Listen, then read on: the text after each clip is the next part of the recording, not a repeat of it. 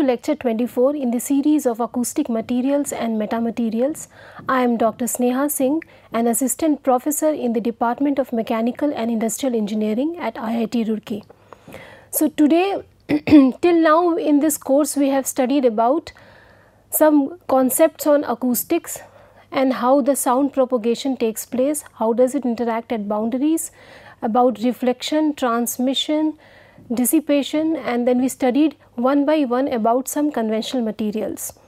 Today will be our first lecture on Introduction to Acoustic Metamaterials.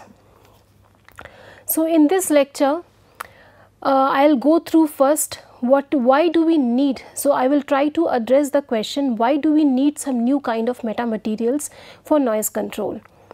So for that I will discuss with you a special law called as the mass frequency law, then some exceptions to the mass frequency law, the limitations of conventional acoustic materials, and then finally based on the limitations we will define what is the scope for creating some new materials called as the metamaterials. So mass frequency law, this is a law that most of the traditional materials they have to obey. So let us go through what does it mean, so how it is derived. So let us say we have an infinitely large plate and that the sound hits this plate. So we have to find out what is the impedance of this plate. So the first assumption we begin with is that the stiffness of the plate is negligible compared to its mass, and for most of the real life material. So if we are using, especially if we are using some barrier material or a material for enclosure, then such kind of hard materials they obey this law, that is in that case the stiffness of the material is usually smaller compared to the mass, and that the plate is homogeneous, it is non-porous. So this is a few assumptions that we take. So in this case the particle velocity on the plate, so let us say some sound was incident on the plate and we are studying how it gets transmitted. So the particle velocity on the plate can be given a simple harmonic form. So as I have emphasized again and again, all the acoustic processes they are adiabatic in nature, and at the same time small fluctuations they are adiabatic, and because here if we are studying some harmonic plane wave front, then the solutions are also harmonic. So we usually study harmonic solutions, so small acoustic fluctuations they are studied as harmonic solutions, although there could be random noise which may not be harmonic in nature, but they can always be represented as a sum of a number of harmonic solutions based on the Fourier series. So we take a harmonic solution assumption, not the assumption, but this is what happens for every acoustic wave. So here V is taken as some amplitude Vm, this is the velocity amplitude, into e to the power j omega t minus kx. So because here we are studying about a harmonic plane wave front, the same concepts can also be applied to spherical wave front or any other wave front.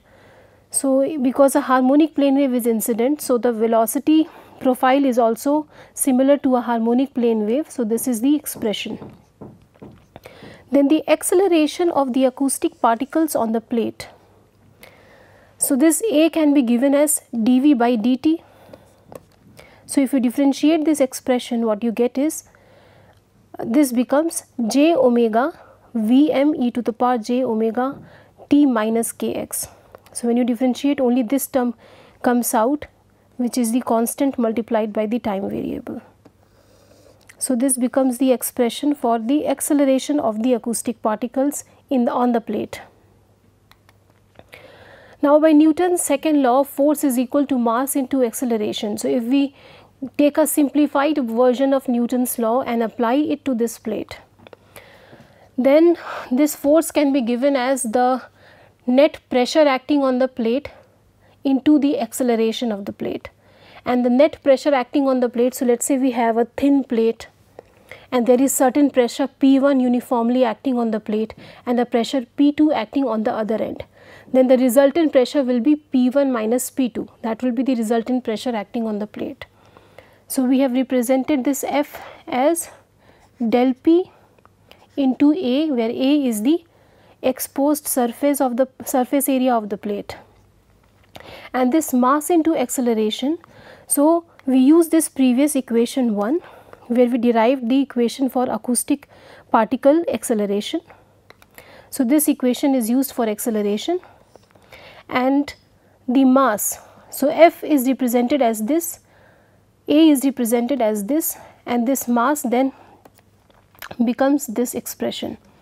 So here mass is the density of the material multiplied by its volume. So the density is rho and the volume is the exposed area of the material multiplied by what is the thickness of the material. So now if this area cancels out from both ends, so this cancels out. So what we are left with is del P is equal to Pm. So here del P, now we know that in this case the acoustic pressure is actually the pressure difference, it is the fluctuation from the mean value. So here we are representing del P as the acoustic pressure or the net fluctuation or difference in the pressure that is created in the plate. So the pressure difference is actually created because of the acoustic waves flowing through the plate, and that is why del P is equal to the acoustic pressure. So this del P again will be of the form of this equation. So here you have this, P can be represented as, the acoustic pressure will become the pressure amplitude multiplied by e to the power j omega t minus kx. So this becomes the expression for P, and this is same as, if you take this right hand side, this becomes j omega rho Vm e to the power j omega t minus kx. So this is the equation we have reduced to.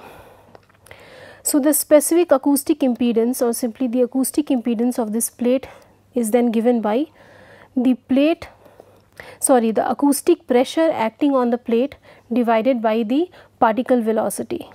So we write the expressions for the pressure and the velocity here.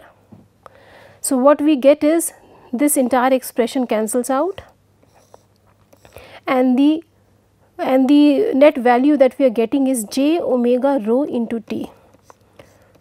So this comes out to be the simplified form of acoustic impedance of a plate, considering it is homogeneous in nature and the stiffness is not as big as the mass. So we get j omega rho t. So rho into t can also be written by the variable. So this variable is same as this variable. So here m, which is equal to the density multiplied by the thickness, is actually mass per unit area of the material. So this is the ultimate equation we get, or the expression we get for the Z or the acoustic impedance of the plate, that is j omega into its mass density per unit area. So the expression for Z plate came out to be j omega m, where m was the mass density per unit area. So if the sound transmission takes place through this plate, so in that case the total impedance due to this boundary will be the impedance due to the mass of the plate, or simply the plate vibration, plus the impedance of this corresponding fluid medium. So Z2n can be written as Z1n plus Z of plate, because there is medium 1 on both ends. So Z plate we have found as j omega m, we replace this expression here. So Z2 by Z1 then becomes 1 plus j omega m by Z1, which if Z1 and this Z1n we have replaced with the expression here rho naught C naught. So the specific acoustic impedance of any fluid medium is the product of its density and the speed of sound in that medium. So we are using that thing. So this is rho naught C naught here. So this finally we get this value for this expression. Now in our lecture on sound propagation through medium boundaries, if you go through that, we had derived the expression for the reflection coefficient and absorption coefficient in terms of the impedance of the two media. So reflection coefficient was given by Z2n minus Z1n upon Z2n plus Z1n, which is equal to Z2n. So if we divide the numerator and denominator by this Z1n, this becomes the final expression. So this is our expression for R, and alpha is given by 1 minus mod of R square So if you can try this as an exercise at your home, just input this value here as mod of r square. So this expression if is input here, then this is what you will end up with. This is 4 times the real part of z2 by z1 divided by mod of z2 by z1 whole square plus 2 RD z2 by z1 plus 1. Now here z2 by z1 we have already found as 1 plus j omega m by rho naught c naught. So using this particular value, so the real part of this particular ratio of complex number becomes 1. So here 1 is the real part and the imaginary part is omega. The imaginary part of this z2 n by z1 n comes out to be omega m by rho naught c naught. So using this this particular expression here, 4 times the real part of z2 by z1 is what? 4 times of 1. 1 is the real part of this, and mod of this expression will be so mod of any complex quantity is the mod square of this is simply the real part whole square plus the imaginary part whole square. So it becomes 1 plus omega m by rho naught c naught whole square plus 2 times of 1, the real part being 1 here, plus 1. So using this expression, this is what we end up with for alpha. So again if you, this expression comes out to be 4 divided by 4 plus, and we have taken this 4 out, so it becomes omega m by twice rho naught c naught whole square. So this is the expression for absorption coefficient. Now if you take out this common factor 4 from both numerator and denominator, so ultimately this is the expression of alpha or the sound absorption coefficient, and omega is 2 pi f. So omega m by twice rho naught c naught will be 2 pi f m by rho naught c naught, which will be pi f m by rho naught c naught. So using this omega equals to 2 pi f, we can reduce this expression in terms of the frequency. So what we get from this exercise is we get a simplified version of sound absorption coefficient in terms of the frequency and the mass density. Now here we have assumed that the plate was non-porous in nature, it was homogeneous, it was a solid plate, so there was no significant porosity. In the beginning we had made this assumption. So in that case, because there is no significant porosity, it is just blocking the sound because of its mass property or inertia. So in that case there is no heat dissipation inside the pores. So we neglect heat dissipation. So all the incident wave becomes transmitted intensity plus the reflected intensity. So I in minus IR becomes IT. Here no heat dissipation because of no porosity. So alpha, which is given as, which is defined as the difference between intensity of the incident wave minus the reflected wave divided by intensity of the incident wave, will now become IT by IN. So in case of no other means of heat dissipation, whatever is being absorbed is being actually transmitted to the other end. So that is the thing that is happening. So in that case alpha will be same as the transmission coefficient tau. So the expression that we got for alpha can be used for the transmission coefficient also. So the transmission loss for this particular plate then becomes 10 log of 1 by tau, which is going to be 1 by this particular expression here. So it becomes 10 log of 1 plus pi fm by rho naught c naught whole square. Now the impedance of the air, so here the medium, fluid medium is a air medium, or even if it is not an air medium, it is any other fluid medium, then the impedance of this fluid medium will in general be much smaller than the impedance of a massy plate. So we have assumed a thick solid massy plate. So the impedance due to this massy plate will obviously be much larger. It will offer more resistance compared to the just a uniform fluid medium. So therefore, and what is the impedance, what is the magnitude of the impedance of the plate? It is, impedance of the plate was j omega m. So the magnitude of the impedance of the plate is omega m, the magnitude of the impedance of air is rho naught C naught. So, omega m is much greater than rho naught C naught. So, which means this 2 pi Fm by rho naught C naught will be much greater than 1. So, overall this whole square will be much greater in order than the quantity 1. So, we can neglect this particular expression here and we can only use this one here to reduce it or further simplify this transmission loss. So, this is what we get. By the property of log, this becomes 20 log pi Fm by rho naught C naught. You separate the two numbers, so you get 20 log. So, this is the final expression of transmission loss. It is 20 log m into F minus 20 log of rho naught C naught by pi. If we are considering air at the room temperature, so if you know what is the fluid medium, then you can just input the value of that fluid medium, and the most common medium in general is an air at the room temperature. So, for that case rho naught is given by this, C naught is given by this. So, there are tables of air density and air speed of sound. You can, it's available online or in books, so you can easily find them and you can find out the value of rho naught and C naught. So, this becomes the value of rho naught C naught for air at room temperature. So, when you input this value here, so minus 20 log of 413 by pi will then come out to be approximately 42.5. So, for air at room temperature, the transmission loss can be simplified to 20 log m into F minus 42.5 decibels, and for general medium this will be the expression, the first expression. So, as you see, this is mass per unit area and this is incident frequency. So, now based on this whole derivations of absorption coefficient and transmission loss, the mass frequency law can be stated as, it is the mass frequency law for sound transmission through the walls, any walls that are usually acting as barrier or enclosure.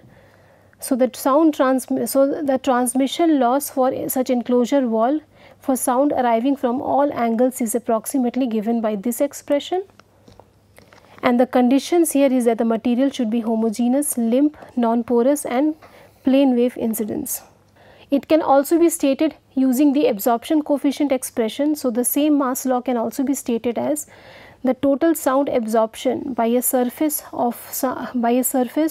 for sound arriving from all the angles is approximately given by this particular expression, 1 by 1 plus pi Fm rho naught C naught whole square. So, the two expressions we got, alpha and TL, they are used to get the mass frequency law. So, from the mass frequency law what we get is that approximately this alpha is, if you neglect this value because it is small compared to this expression, so alpha is 1 by inversely proportional to 1 upon F square here, and transmission loss is proportional to 20 log of F.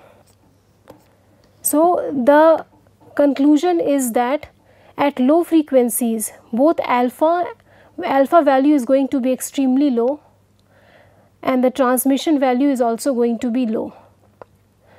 So, at low frequencies the transmission loss is less, at high frequencies the transmission loss is more, and that is why most of the materials they perform better at high frequencies. So, this gives you a table.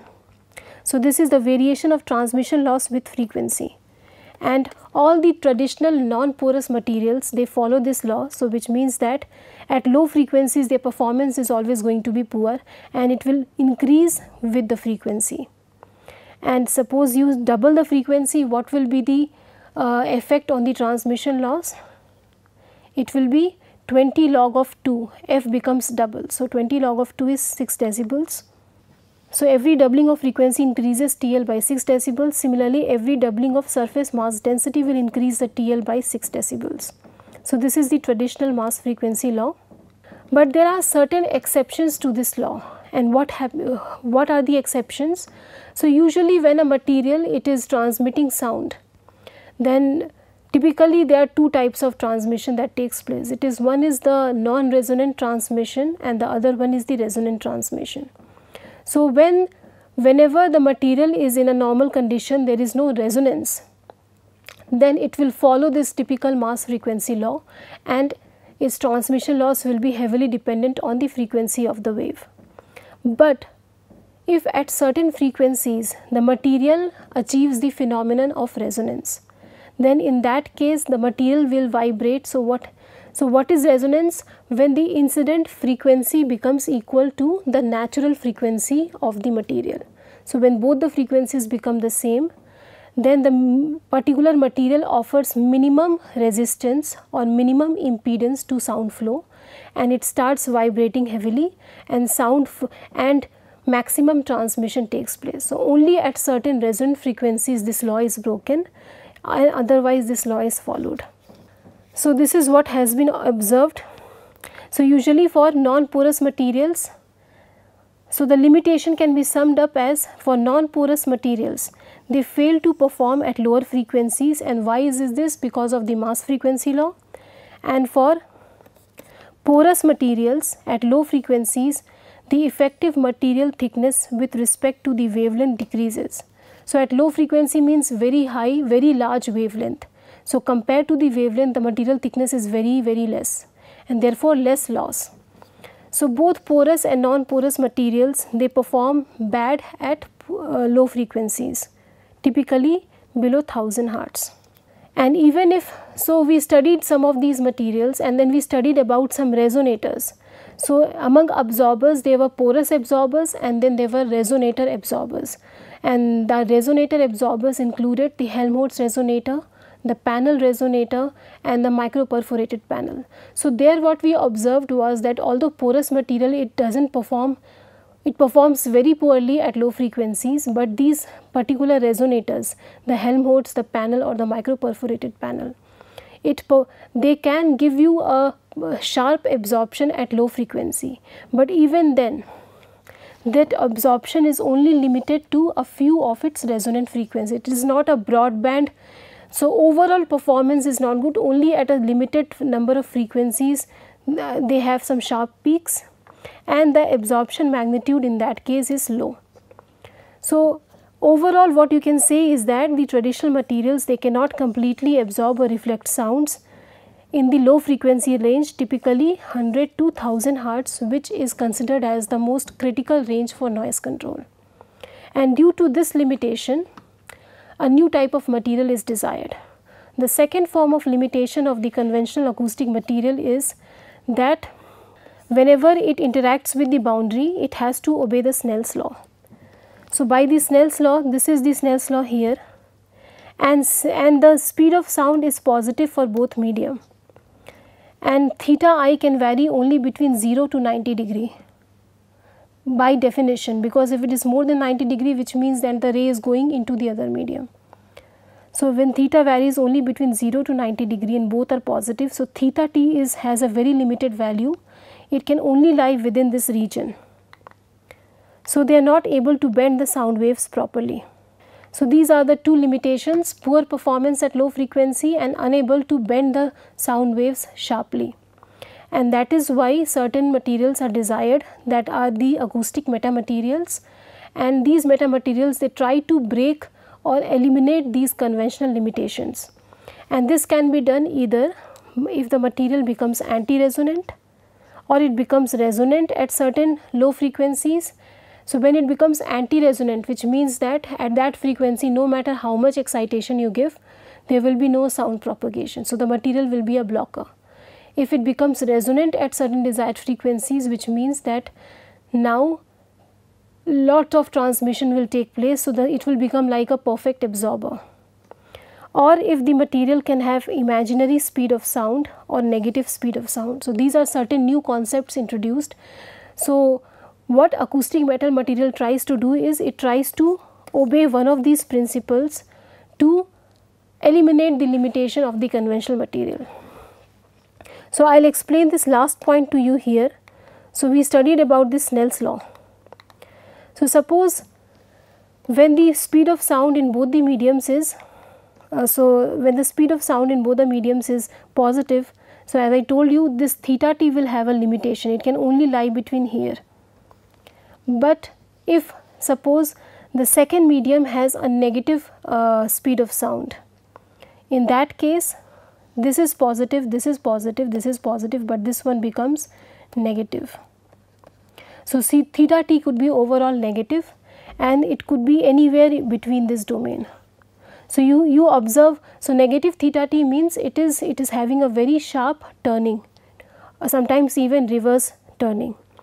So, these are the various means through which these are the various scopes for acoustic metamaterials. So, we can have new materials which have either a negative speed of sound or which become locally resonant at some broadband low frequencies. So, in the next class we will introduce to you formally what is acoustic metamaterial. Thank you.